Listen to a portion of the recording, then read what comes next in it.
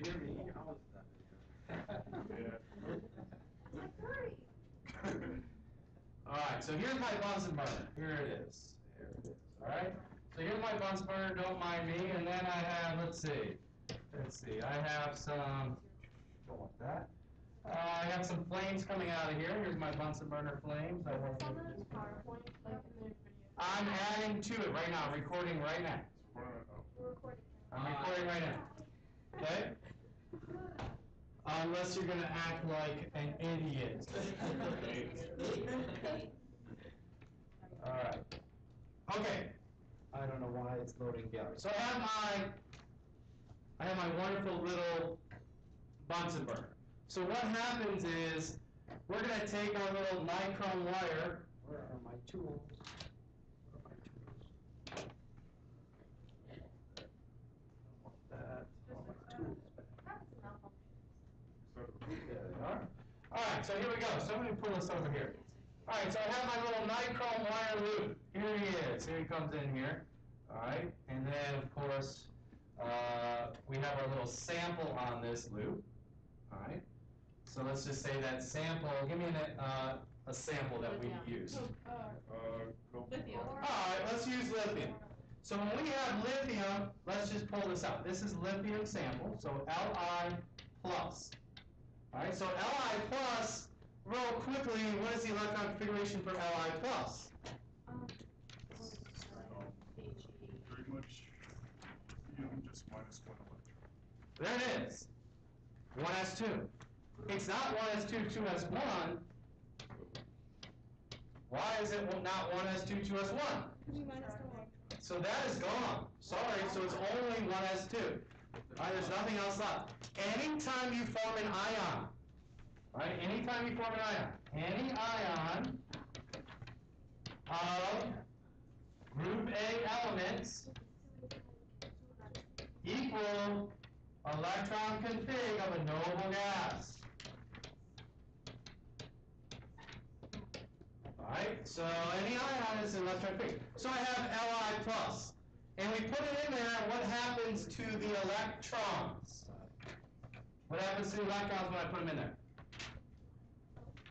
What do they do? They get excited by doing what? All right, so these electrons, here they are. Electrons get excited. Why? All right, so they get excited because they're absorbing a quanta of energy.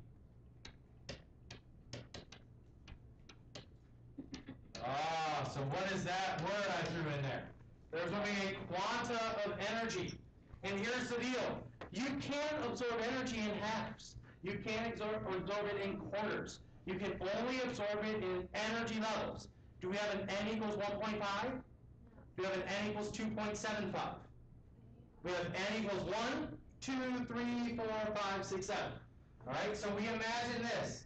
Here are my quantized energies. So here's Mr. Electron from lithium. Here he is. He's hanging out right there. Now, all of a sudden, we give it all this energy from the Bunsen burner in the form of heat. And what happens is it absorbs a quanta. Okay, so absorb. Now it's at 2. Maybe it got a little more energy, and it jumped up to n equals 3. Okay? It jumped up. It got excited, it jumped up. Now, at this point, what happens to the flame?